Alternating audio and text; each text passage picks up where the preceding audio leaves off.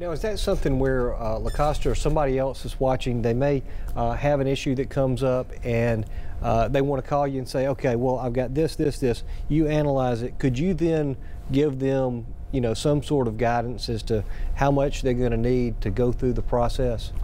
Well, the fees for probate, those are fairly easy to predict.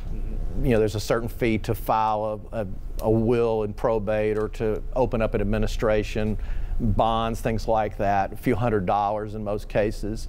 But where the cost can get extensive is if you have to have a lawyer be with you every step of the way. That's expensive.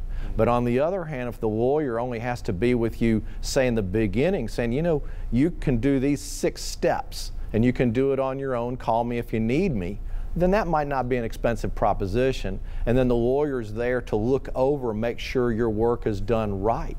And so sometimes it just depends on how complex it is. And that's where the trust factor comes in. That's where the trust factor comes in.